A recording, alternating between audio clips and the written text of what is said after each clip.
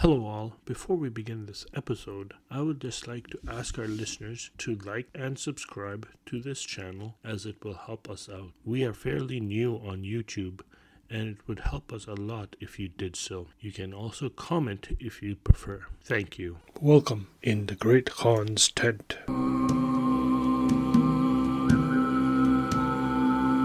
History, literature, and storytelling. In the Great Khan's Tent is now available on YouTube. You can find us using this podcast name. Fear not, listeners, episodes will still be released on this podcast first, and it is only after a delay of a week that I will upload them onto YouTube. You can still find us on all your podcast providers first. Are you interested in getting the book you just published reviewed?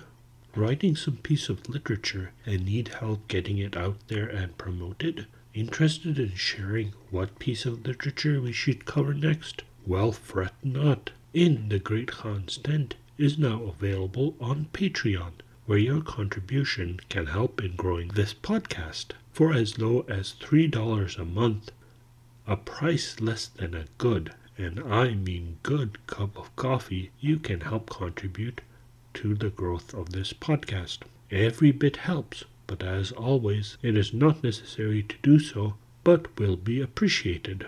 Find the Patreon link on our website, on our social media accounts, or email us and we can send it to you. Thank you. If you have any suggestions, comments, or complaints, please be sure to email us at all lowercase in the Great Khan's Tent at gmail.com. That is in the Great Khan's Tent at gmail.com. We would love to hear from our listeners. Thank you for listening, and now on with the show. In this episode, we continue with the story of the porter, the Three Ladies of Baghdad, and the Three Dervishes, with nights 9, night 10, and the beginning of night 11. We also begin to learn more about the Three Dervishes with the beginning of the First Dervish's story, the story of the First Royal Dervish, in night 11. This section of the 1001 Nights also marks the first appearance of historical personalities such as Harun al-Rashid, Jafar, and the executioner Mansur, and we will continue to encounter them in one form or another from now on. In this episode, much like the last episode, also continues the scientific wording referring to bodily anatomy. A'udhu billah minash shaitanir rajim. Bismillahir rahmanir rahim. In the name of God, the compassionate, the merciful. Praise be to God, the beneficent King, the creator of the universe, who has raised the heavens without pillars and spread out the earth as a bed.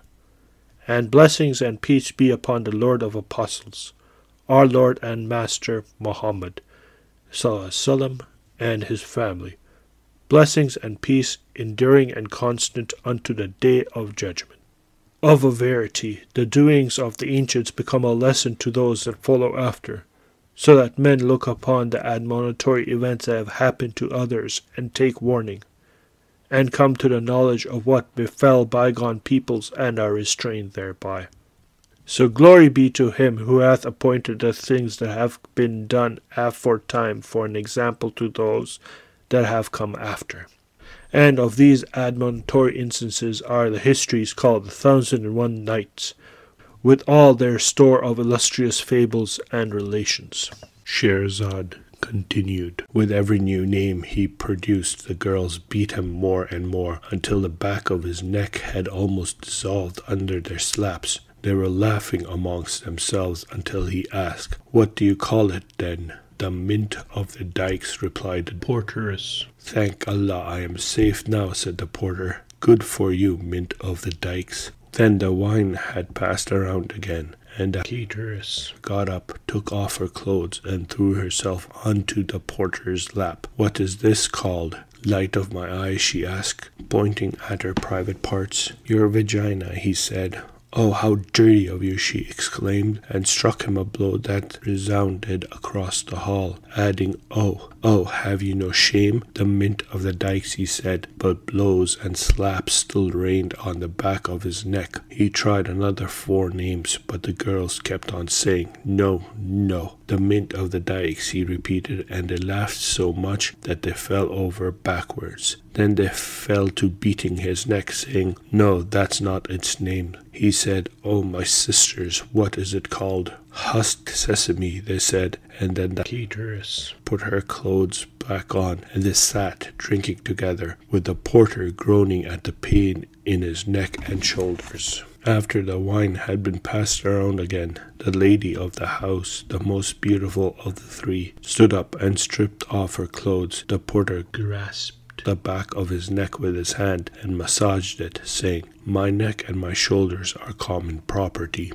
When the girl was naked, she jumped into the pool, dived under the water, played around, and washed herself. To the porter, in her nakedness, she looked like a sliver of the moon, with a face like a full moon when it rises, or the dawn when it breaks. He looked at her figure, her breasts, and her heavy buttocks as they swayed, while she was naked as her Lord had created her. Oh, he said, and he recited, "If I compare your figure to a sappy branch, I load my heart with wrongs and with injustice. Branches are most beautiful when concealed with leaves, while you are loveliest when we meet you naked." On hearing these lines, the woman came out of the pool and sat on the porter's lap. She pointed at her vulva and said, "Little master, what is the name of this?" "The mint of the dikes," he replied, and when she exclaimed in disgust, he tried the husk sesame. "Bah," she said.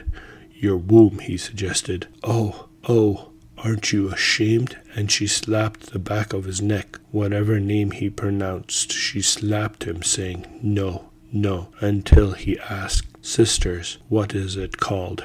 "The Khan of Abu Mansur," they replied. "Praise Allah that I have reached safely at last," he said. "Ho for the Khan of Abu Mansur." The girl got up and put on her clothes, and they all went back to what they had been doing. For a time the wine circulated among them, and the porter then got up, undressed, and went into the pool. The girls looked at him swimming in the water and washing under his beard and beneath his armpits, as they had done. Then, when he came out and threw himself into the lap of the lady of the house, with his arms in the lap of the porteress, and his feet and legs in the lap of the girl who had brought the provisions, he then pointed to his private part and said, "Ladies, what is the name of this?" They all laughed at this until they fell over backwards. "Your zub," one of them suggested. "No," he said, and he bit each of them. "Your air," they said, but he repeated, "No," and embraced each of them.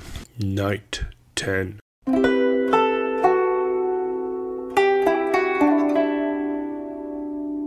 Morning now dawned, and Scheherazade broke off from what she had been allowed to say.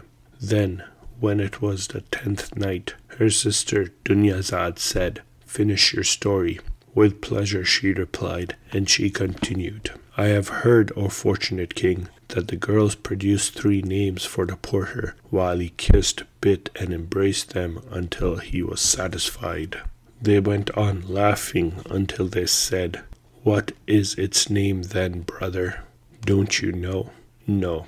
'This is the mule that breaks barriers, browses on the mint of the dikes, eats the husk sesame, and that passes the night in the Khan of Abu Mansur.' The girls laughed until they fell over backwards, and they continued with their drinking party, carrying on until nightfall. Thus they continued until the approach of night, when they said to the porter, 'Depart, and show us the breadth of thy shoulders.' But he replied, 'Verily the departure of my soul from my body were more easy to me than my departure from your company. Therefore suffer us to join the night to the day, and then each of us shall return to his own or her own affairs.' The cateress also again interceded for him, saying, By my life, I conjure you that ye suffer him to pass the night with us, that we may laugh at his drolleries, for he is a witty rogue. So they said to him, Thou shalt pass the night with us on this occasion, that thou submit to our authority, and ask not an explanation of anything that thou shalt see. He replied, Good. Rise then, they said, and read what is inscribed upon the door. Accordingly, he went to the door, and found the following inscription upon its letters of gold. Speak not of that which doth not concern thee, lest thou hear that which will not please thee. And he said, Bear witness to my promise, that I will not speak of that which doth not concern me. The cateress then rose and prepared for them a repast, and after they had eaten a little, they lighted the candles and burned some ales wood. This done, they sat down again to the table, and while they were eating and drinking, they heard a knocking at the door, whereupon, without causing any interruption to their meal, one of them went to the door, and on her return said, Our pleasure this night is now complete, for I have found at the door 3 foreigners. They have only just arrived after a journey. They are showing the signs of travel, and this is the first time they have been to our city, Baghdad. They knocked on our door because they could not find a lodging for the night, and they said to themselves, Perhaps the owner of this house would give us the key to a stable or to a hut in which we could pass the night. For they had been caught out by nightfall, and being strangers, they had no acquaintance who might give them shelter. And sisters, each of them is of a ludicrous appearance, with shaven chins, and each of them is blind of the left eye. It is an extraordinary coincidence. If they come in, therefore, we shall be amused with laughing at them. The lady ceased not only with these words, but continued to persuade her sisters until they consented, and said, Let them enter, but make it a condition with them that they speak not of that which doth not concern them, lest they hear that which will not please them. Upon this she rejoiced, and having gone again to the door, brought in the 3 men blind of one eye, with shaven chins, and they had thin and twisted moustaches. They spoke words of greeting, bowed and hung back. The girls got up to welcome them, and after congratulating them on their safe travel, told them to be seated. What the visitors saw was a pleasant and clean room, furnished with greenery, where there were lighted candles, incense rising into the air, desserts, fruits, and wine, together with 3 virgin girls. This is good, by Allah, they all agreed. Then they turned to the porter, and found him cheerfully tired out and drunk. They thought on seeing him that he must be one of their own kind, and said, This is a dervish like us, either a foreigner or an Arab. But the porter, hearing what they said, rose and rolled his eyes, and exclaimed to them, Sit quiet and abstain from impertinent remarks. Have ye not read the inscription upon the door? The ladies, laughing, said to each other, Between the dervishes and the porter, we shall find matter for amusement. The newcomers apologized submissively, and the girls laughed and made peace between them and the porter. They then placed before the former some food, and they ate, and then sat to drink. The portress handed to them the wine, and as the cup was circulating among them, the porter said to them, Brothers, have ye any tales or strange anecdotes wherewith to amuse us? The dervishes, heated by the wine, asked for musical instruments, and the portress brought them a tambourine of the manufacture of Mosul, with a lute of al-Iraq, and a Persian harp. Whereupon they all arose, and one took the tambourine, another the lute, and the third the harp, and they played upon these instruments, the ladies accompanying them with loud songs. And while they were thus diverting themselves, A person knocked at the door. The portress therefore went to see who was there, and the cause of the knocking was this. The Khalifa Harun al-Rashid had gone forth this night to see and hear what news he could collect, accompanied by Jafar his vizier and Mansur his executioner. It was his custom to disguise himself in the attire of a merchant, and this night as he went through the city he happened to pass with his attendants by the house of these ladies, and hearing the sounds of the musical instruments, said to Jafar, I have desired to enter this house to see who is giving this concert. They are a party who have become intoxicated, replied Jafar, and I fear that we may experience some ill usage from them. But the Khalifa said, we must enter, and I would that thou devise some stratagem by which we may obtain admission to the intimates. Jafar therefore answered, I hear and obey. And he advanced and knocked at the door. And when the portress came and opened the door, he said to her, my mistress, we are merchants from Tabariyeh, and have been in Baghdad 10 days. We have brought with us merchandise, and taking lodgings in a khan. And the merchant invited us to an entertainment this night. Accordingly, we went to his house, and he placed food before us, and we ate, and sat a while drinking together, after which he gave us leave to depart. And going out in the dark, and being strangers, we missed our way to the Khan. We trust therefore in your generosity that you will admit us to pass the night in your house, by doing which you will obtain a reward in heaven. The portress, looking at them, and observing that they were in the garb of merchants, and that they bore an appearance of respectability, returned and consulted her 2 companions, and they said to her, admit them. So she returned and opened to them the door. They said to her, shall we enter with thy permission?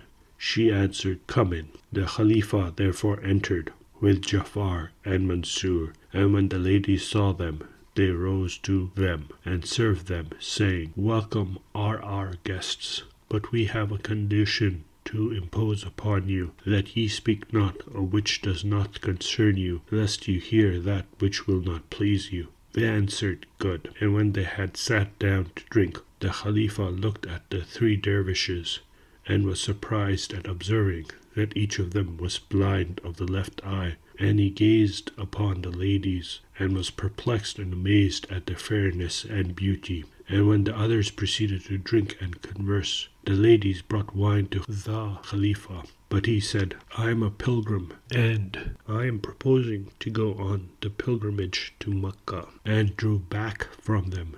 Whereupon the portress spread before him an embroidered cloth, and placed upon it a china bottle, into which she poured some willow flower water, adding to it a lump of ice, and sweetening it with sugar, while the Khalifa thanked her, and said within himself, tomorrow I must reward her for this kind action. The party continued their carousal, and when the wine took effect upon them, the mistress of the house arose, and waited upon them, and afterwards taking the hand of the cateress, said, arise, O my sister, that we may fulfill our debt.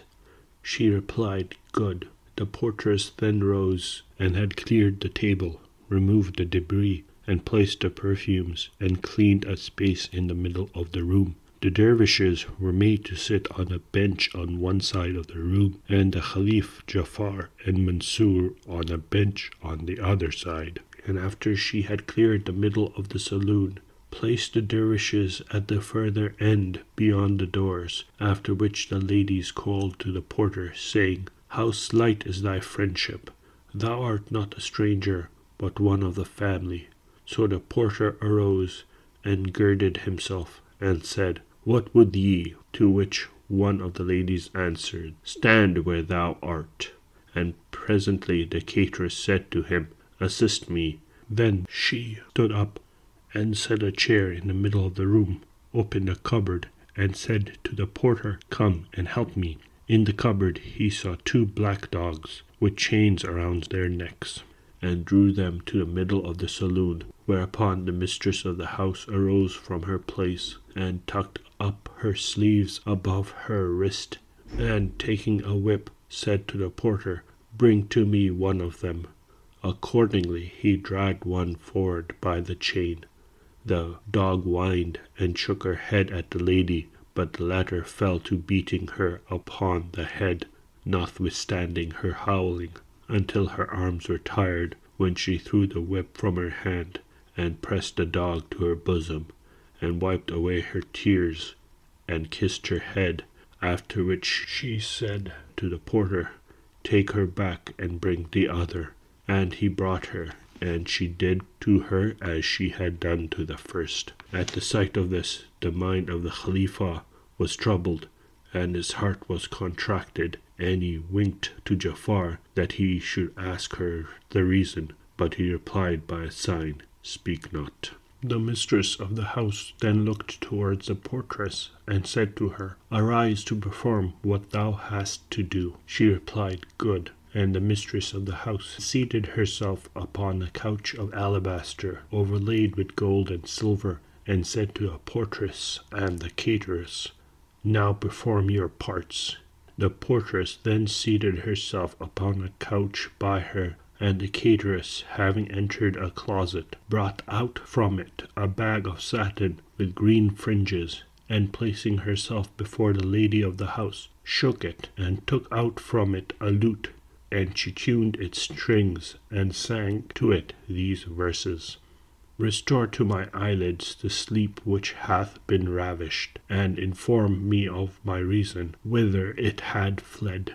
I discovered, when I took up my abode with love, that slumber had become an enemy to my eyes. They said, we saw thee to be one of the upright. What then hath seduced thee? I answered, seek the cause from his glance. Verily, I excuse him for the shedding of my blood, admitting that I urged him to the deed by vexation. He cast his sun-like image upon the mirror of my mind, and its reflection kindled a flame in my vitals." Then she recited, "You are the object of my whole desire. Union with you, beloved, is unending bliss, while absence from you is like fire. You madden me, and throughout time, in you is centered the infatuation of my love. It brings me no disgrace that I love you. The veils that cover me are torn away by love, and love continues shamefully to rend all veils. I clothe myself in sickness. My excuse is clear, for through my love you lead my heart astray. Flowing tears serve to bring my secret out and make it plain. The tearful floods reveals it, and they try to cure the violence of the sickness, but it is you who are for me both the disease and its cure. For those whose cure you are, the pains last long. I pine away through the light shed by my eyes, and it is my own love whose sword kills me. A sword hath destroyed many good men. Love has no end for me, nor can I turn to its consolation. Love is my medicine and my code of law. Secretly and openly it serves to adorn me. You bring good fortune to the eye that looks its fill on you, or manages a glance. Yes, and its choice of love distracts my heart." When the portress had heard the song, she exclaimed, "Allah approve thee!" And she rent her clothes and fell upon the floor in a swoon. And when her bosom was thus uncovered, the Khalifa saw upon her the marks of beating, as if from mikrahas and whips, at which he was greatly surprised. All the men present were disturbed, as they had no idea what lay behind it. The cateress immediately arose, sprinkled water upon her face, and brought her another dress, which she put on.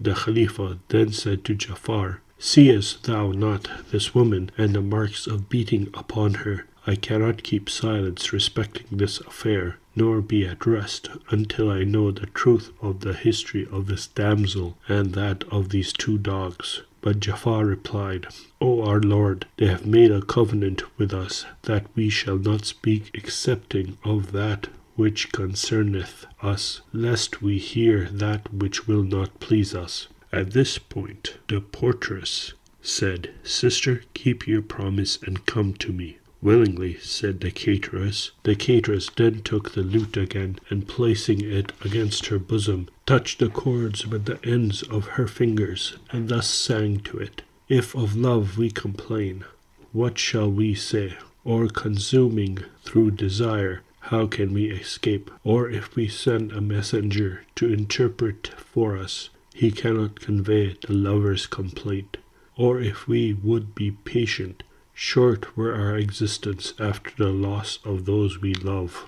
Naught remaineth to us but grief and mourning, and tears streaming down our cheeks. O you who are absent from my sight, but constantly dwelling within my heart, have you kept your faith to an impassioned lover, who, while time endureth, will never change? Or in absence have you forgotten that lover who on your account is wasting away? When the day of judgment shall bring us together, I will beg of our Lord a protractive trial. She then recited, If I complain of the beloved absence, what am I to say? Where can I go to reach what I desire?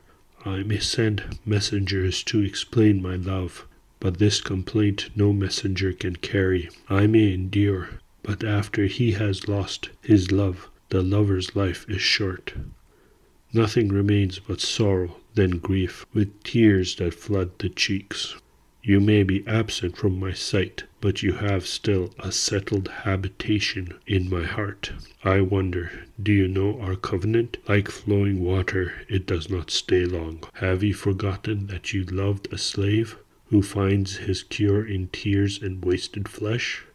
Ah, if this love unites us again, I have a long complaint to make to you. On hearing these verses of the cateress, the portress again rent her clothes, and cried out, and fell upon the floor in a swoon. And the cateress, as before, put on her another dress, after she had sprinkled some water upon her face. The portress then rose, and took her seat before saying, Give me more, and pay off the debt you owe me. So the cateress brought her lute, and recited, How long will you so roughly turn from me? Have I not poured out tears enough? How long do you plan to abandon me? If this is thanks to those who envy me, their envy has been cured.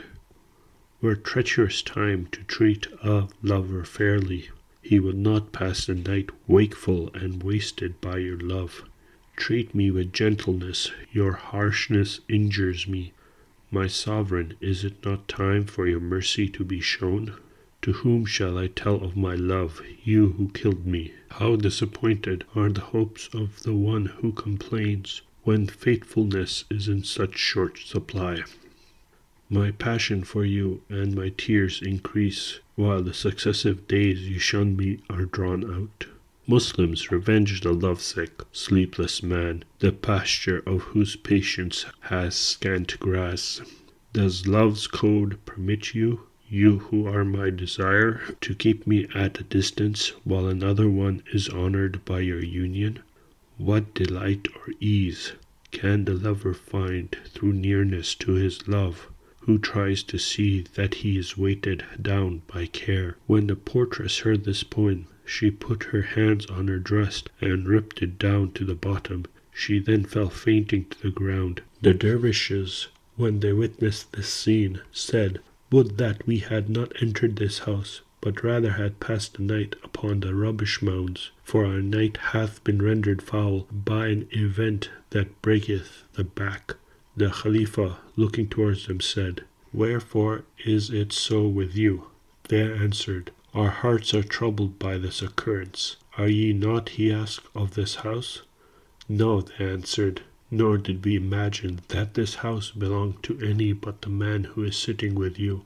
Upon which the porter said, Verily, I have never seen this place before this night, and I would that I had passed the night upon the mounds rather than here. By Almighty Allah, love makes us all equal. I have grown up in Baghdad, but this is the only time in my life that I ever entered this house, and how I came to be here with these girls is a remarkable story." The others said, "By Allah, we thought that you were one of them, but now we see that you are like us."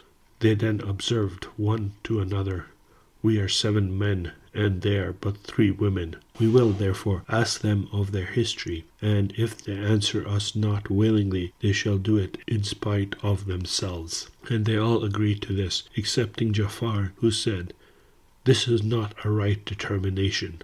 Leave them to themselves, for we are their guests, and they made a covenant with us, which we should fulfill. There remaineth but little of the night, and each of us shall soon go his way."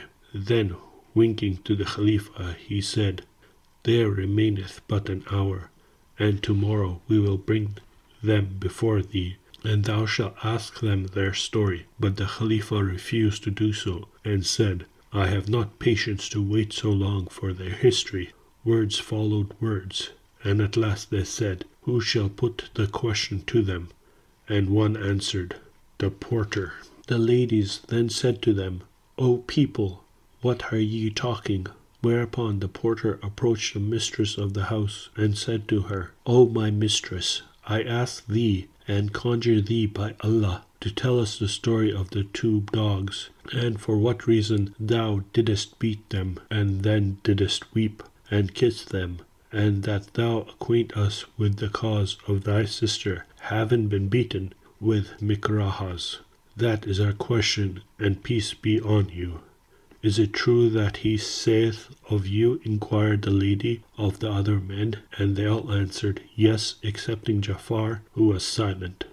When the lady heard the answer, she said, "Verily, O our guest, ye have wronged us excessively, for we made a covenant with you beforehand, that he who should speak of that which concerned him not should hear that which would not please him.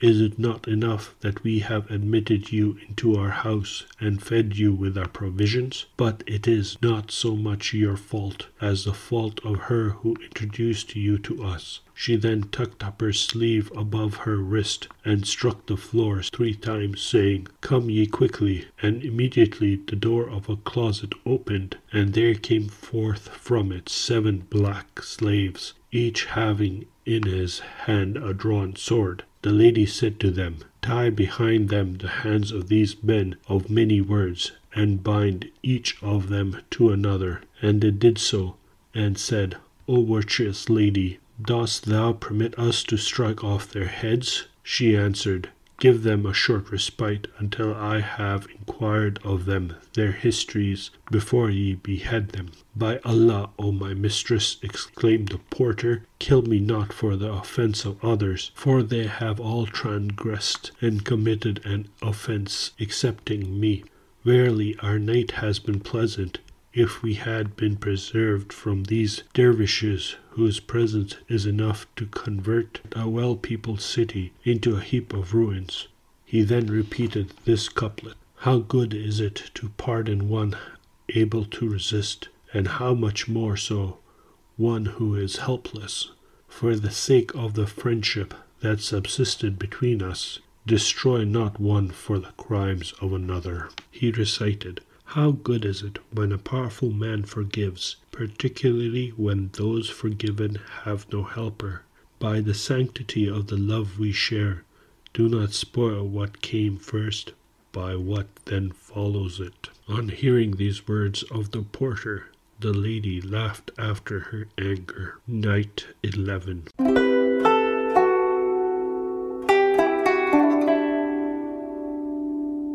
Morning now dawned, and Scheherazade broke off from what she had been allowed to say. Then, when it was the 11th night, she continued, "I have heard, O auspicious Shahanshah, that the lady laughed in spite of her anger."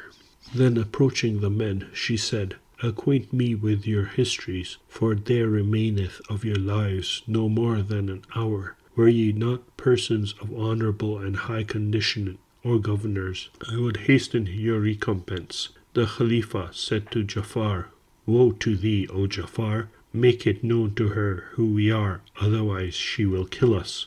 "It were what we deserve," replied he. "Jesting," said the Khalifa, "is not befitting in a time for seriousness. Each has its proper occasion." The lady then approached the dervishes and said to them, "Are ye brothers?" They answered, "No, by Allah," they said, "we are only fakirs and foreigners." She said then to one of them, "Was thou born blind of one eye?" "No, verily," he answered, "but a wonderful event happened to me when my eye was destroyed, and the story of it, if engraved on the understanding, would serve as a lesson to him who would be admonished." She then asked the second and the third also, and they answered her as the first, adding, "Each of us is from a different country, and our history is wonderful and extraordinary." And then they said, "By Allah, lady, each of us comes from a different country, and each is the son of a king, and is a ruler over lands and subjects." The lady then looked towards them and said, "Each of you shall relate his story, and the cause of his coming to our abode, and then stroke his head and go his way." The first who advanced was the porter, who said, "O my mistress, I am a porter, and this cateress loaded me and brought me hither, and what hath happened to me here in your company ye know. This is my story, and peace be on you." "Stroke thy head, then," said she, "and go." But he replied, "By Allah, I will not go until I have heard the story of my companions." The first dervish then advanced and related as follows. The story of the First Royal Dervish. "Know, O my mistress, that the cause of my having shaved my beard and the loss of my eye was this. My father was a king, and he had a brother who was also a king, and who resided in another capital. As it happened that my mother gave birth to me on the same day on which the son of my uncle was born, and years and days passed away until we attained to manhood. Now it was my custom some years to visit my uncle and to remain with him several months, and on one of these occasions my cousin paid me great honor. He slaughtered sheep for me and strained the wine for me, and we sat down to drink. And when the wine affected us, he said to me, 'O son of my uncle, I have need of thine assistance in an affair of interest to me, and I beg that thou wilt not oppose me in that which I desire to do.' I replied, 'I am altogether at thy service.' And he made me swear to him by great oaths, and rising immediately, absented himself for a little while, and then returned, followed by a woman, decked with ornaments and perfumed, and wearing a dress of extraordinary value. He looked towards me, while the woman stood behind him, and said, 'Take this woman, and go before me to the burial ground, which is in such a place,' and he described it to me, and I knew it. He then added, 'Enter the burial ground, and there wait for me.' I could not oppose him, nor refuse to comply with his request on account of the oaths which I had sworn to him. So I took the woman and went with her to the burial ground, and when we had sat there a short time, my cousin came, bearing a basin of water and a bag containing some plaster and a small adze. Going to a tomb in the midst of the burial ground, he took the adze and disunited the stones which he had placed on one side. He then dug the earth with the adze and uncovered a flat stone of the size of a small door, under which there appeared a vaulted staircase. Having done this, he made a sign to the woman and said to her, 'Do according to thy choice,' whereupon she descended the stairs. He then looked towards me and said, 'O son of my uncle, complete thy kindness when I have descended into this place, by replacing the trap door and the earth above it as they were before. Then this plaster which is in the bag, and this water which is in the basin, thou knead together, and plaster the stones of the tomb as they were, so that no man may know it, and say, This hath been lately opened, but its interior is old, for during the space of a whole year I have been preparing this, and no one knew it but Allah, and this is what I would have thee do. Then he said to me, May Allah never deprive thy friends of thy presence, O son of my uncle. And having uttered these words, he descended the stairs. When he had disappeared from before my eyes, I replaced the trapdoor, and busied myself with doing as he had ordered me, until the tomb was restored to the state in which it was at first, after which I returned to the palace of my uncle, who was then absent on a hunting excursion.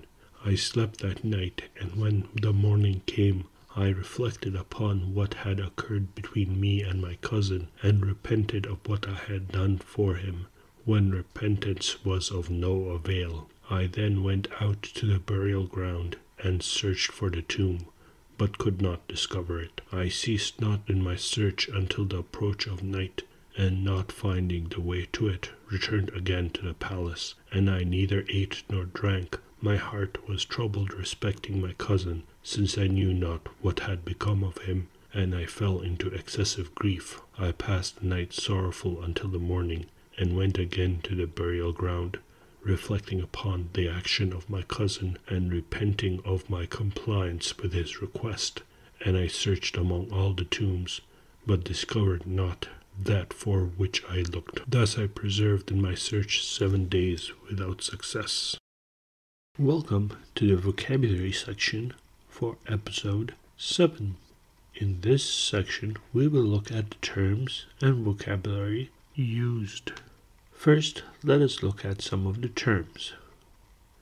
Cateress, a woman who is a caterer, one who supplies what is required or desired. Rogue, a dishonest or unprincipled man. Dervishes, a member of a Muslim, especially Sufi order, who has taken a vow of poverty and austerity, noted for their wild or ecstatic rituals, and were known as dancing, whirling, or howling dervishes, according to the practice of their order. Portress, a woman who is a porter or doorkeeper in a convent or apartment building. Khalif, chief Muslim civil and religious leader, regarded as a successor of the Prophet ﷺ, ruled in Baghdad until 1258, and then in Egypt until the Ottoman conquest of 1517.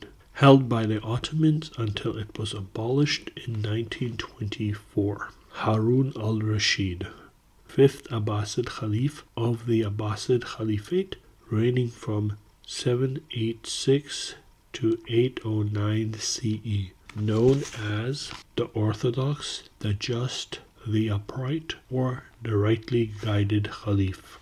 Jafar bin Yahya Barmaki was a Persian vizier to Harun al-Rashid, 767 to 803 CE. He was executed by Harun al-Rashid.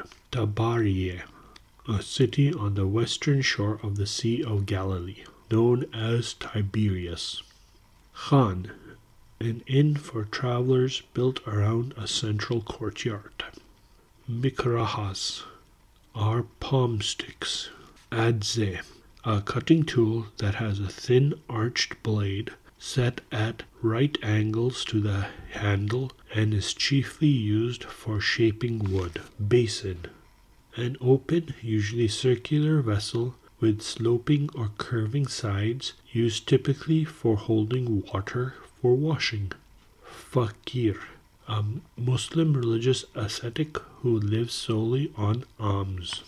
Now we will look at some of the vocabulary. Drolleries, comical quality or amusing behavior. Repast, a meal. Carousal, a wild drunken party or celebration, or a drunken revel. Rent, an act or instance of rending, to split or tear apart in pieces by violence. Swoon, to faint. Covenant, a usually formal, solemn, and binding agreement. Concerneth. An archaic third-person singular simple present indicative form of concern. Protractive, to prolong in time or space, or to delay or defer. This episode has been written, edited, and produced by Saf Beg. Thank you for listening. I hope you have a wonderful day and or night, and may the journeys on which you are set upon be fruitful. Thank you for listening.